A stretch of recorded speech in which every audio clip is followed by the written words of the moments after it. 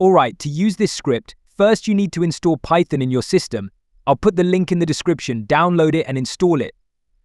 I'll put the download link to the script in the description. If you need to extract the file, do it and then open the folder. Right-click on an empty space and click on Open in Terminal. Here, type this in the terminal to install all the required modules to run the script. Once it's done, open the terminal again and type this to start the script. First, choose the number of points you want to collect. Then choose if you want the script to automatically play all the tickets you have left. After that, press on this key on your keyboard and click on Blum window and the script will start doing its thing.